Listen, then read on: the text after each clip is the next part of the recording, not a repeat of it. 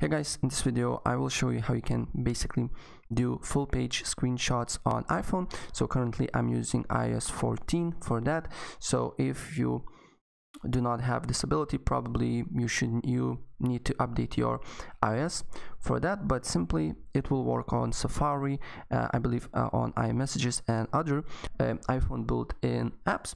And if I go on Safari and for example bbc.com, simply an old way, you just can basically screenshot the page you see right now, and you cannot basically screenshot the full page, as you can see here, and it's quite big, but now you can. So simply take a screenshot like you normally do, and then tap on the screenshot, and then as you can see here on the top left side there is screen, and on the right side there is full page. So press on it, and then as you can see here on the right side scrolling tab appears, and as you can see here I can scroll it, and as you can see here the full page is screenshotted. All right, and that's how we can do that.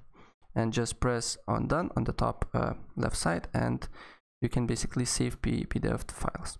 Right, so guys, that's pretty much it. If I help you out, please press like button and subscribe for more. Take care, bye.